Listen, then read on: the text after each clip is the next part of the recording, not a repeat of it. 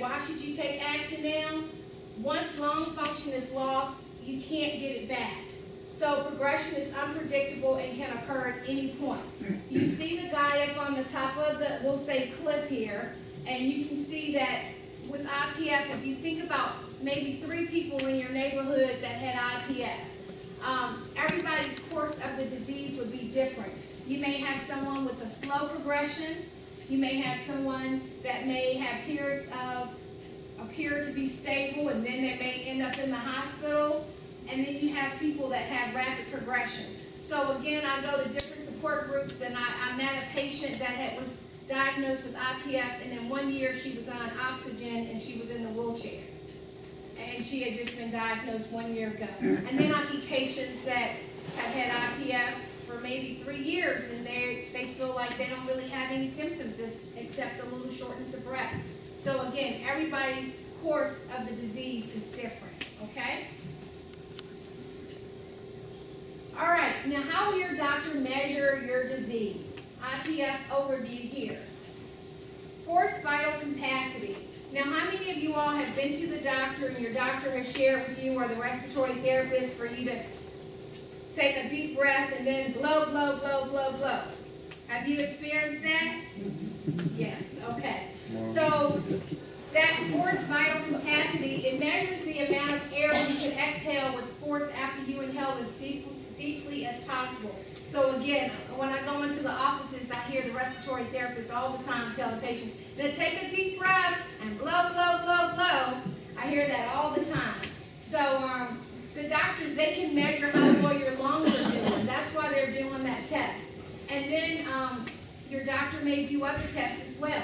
But a meaningful decline is defined as 10% or greater decline in FVC, and that's your forced vital capacity. Now, how can you partner with your health team?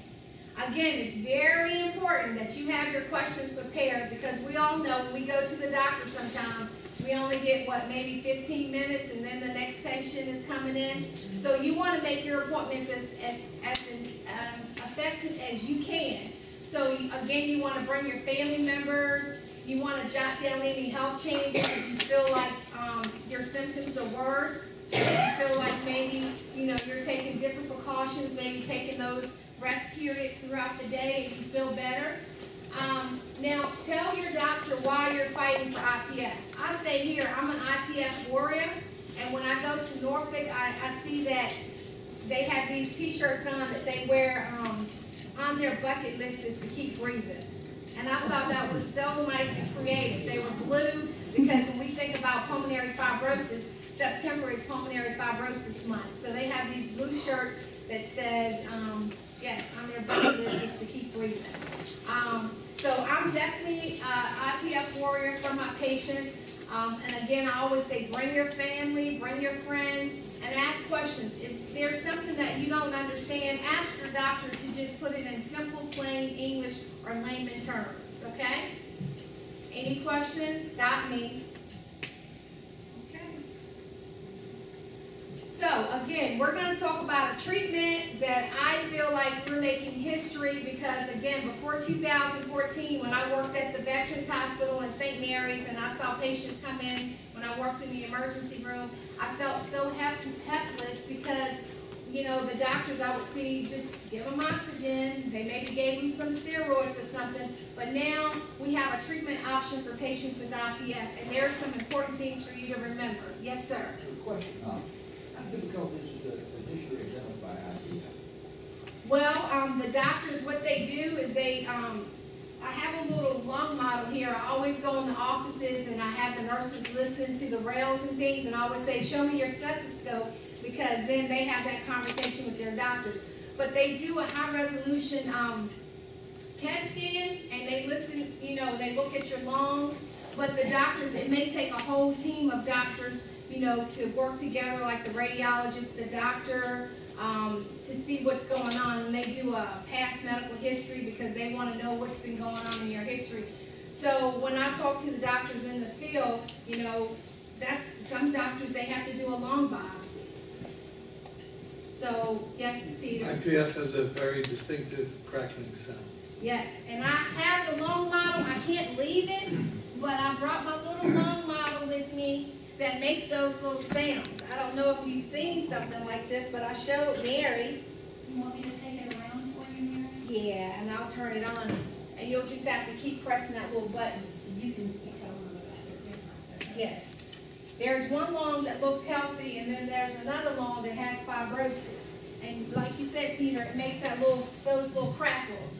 So I always take that in, and I always tell the nurses to show me their stethoscope and let them listen and say, if you have a patient and their lungs sound like this, I want you to have a conversation with the doctor. And especially if they have those symptoms that you described, they feel shortness of breath and they're working in the garden and things like that.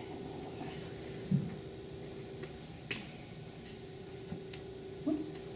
Oh, press the little button at the top. Sorry. You're fine. And you said it sounds like bubbles, right, Mary? It sounds like bubbles. It sounds like Velcro. Like, yeah. What would you say, Peter? And every doctor tells me that it sounds like Velcro being cut apart. Well, that's what they say. That's what they say. Some people say it sounds like little hair. I never listen to it because I don't want to hear it. Don't want to know what it sounds But I was diagnosed by my family physician, and he heard it, and he's like, oh, let's do a X-ray, CT scan, and then in the end, the pulmonologist sent me to Dr. Nathan and Innova, and I had a VES video system first. Sorry. Oh, you're fine. Keep talking. We learn. We all can learn from each other. But they say that it sounds like, if you listen through a stethoscope, it sounds like Velcro being cut apart. Or if you put your hair on your ear and go back and forth, sounds like that as well. Who will read? Which one? Here, I'll loan you some, Mom. I don't read. How about you, Hank? Oh, ask Ozzy Osbourne, right? Oh, Lord.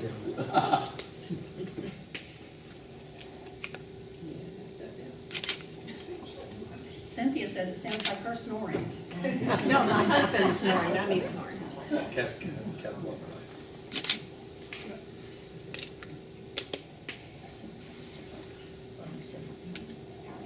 Oh, no. I don't want to hear it.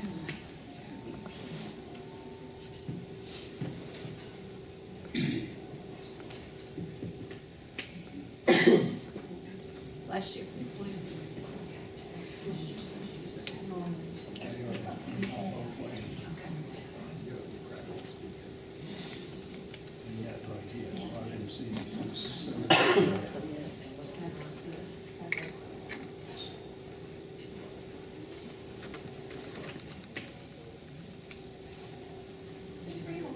Yeah, you're fine. Take your time. I won't be up here long.